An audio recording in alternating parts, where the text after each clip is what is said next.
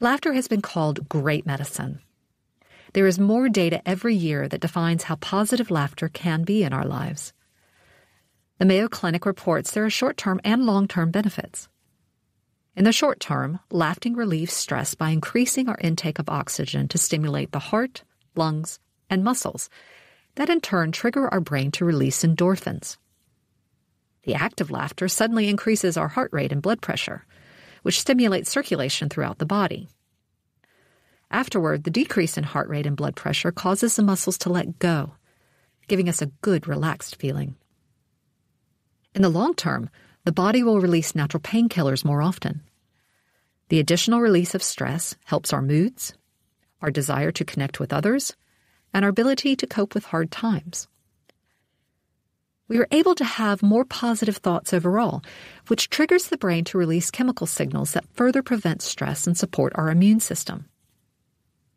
It seems laughter is an important component to staving off burnout. So why do people laugh, and what does it take to make us laugh? From the body's perspective, laughter is a release of our emotions. One common way to make people laugh is to tell a joke. The key to telling a joke people laugh at is to build anticipation that is suddenly released by a surprise. A good comedian will have his audience sitting upright and leaning in to see what is going to happen next. This is stressful, and people pay good money to be stressed like this because of the surprise that leads to the release. Look at a classic example. Outside of a dog, a book is a man's best friend. Inside of a dog, it's too hard to read. Groucho Marx. Even with just a few words, a talented comedian leaves us wondering where they are going. Just as we settle in to follow them, the joke surprises us with a mental twist. I find my imagination continues the enjoyment by living the story they've created. I can feel how cramped I would be inside of a dog, and how ridiculous it is to try to read in the dark. The comedian literally casts me into the water with the line, and I am in another world.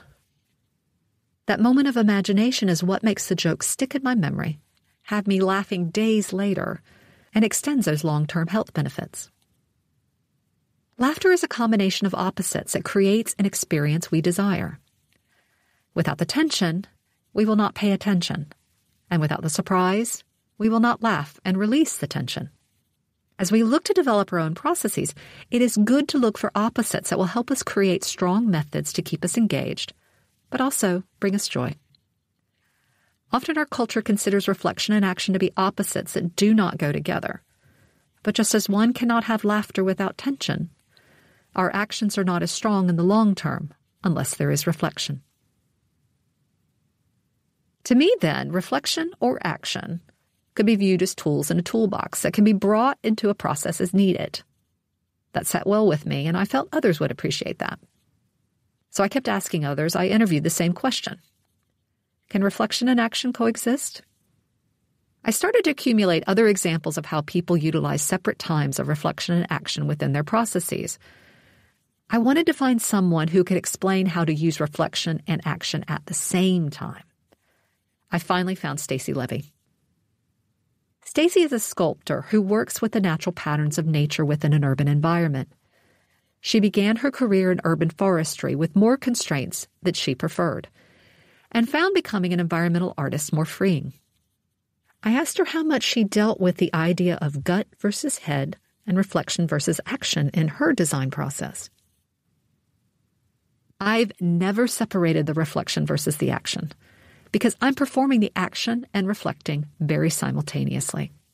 It's rare there's action without reflection going on at the same time. Your right hand is reaching to stick something in here. Your left hand is going, is that maybe?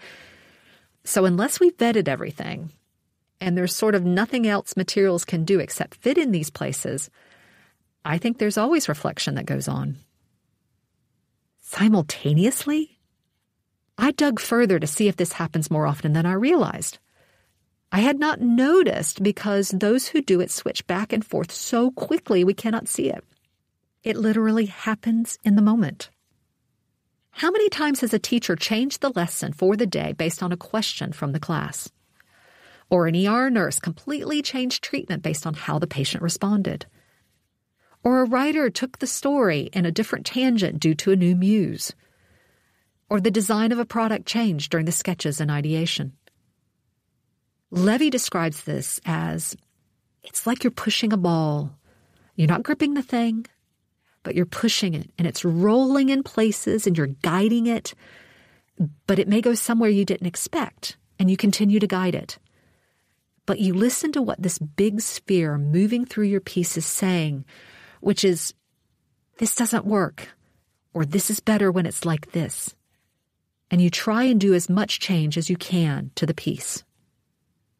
To some, this may sound far too chaotic. Levy gives us a reason to try. You have to always leave room for changing your direction.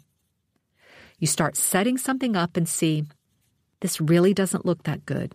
We've got to change this. If you're nervous about the outcome, then you are likely in the right place. I have to be open for that. I think that what artists bring to the table is A, we're much more risk-taking, and B, we're much more into the idea there is a better idea that could be embraced midway in the process. There is comfort in a repeatable process that lets us assume the outcome is repeatable, like baking a cake. The truth is, the outcome is dependent on so many variables that are out of our control. When I take Levy's advice, I encourage myself as I plan to make space for where the process may take a right turn, and to also be open to the potential of how beautiful the unplanned outcome may be. If I let this be my mindset, I then am able to receive so much more.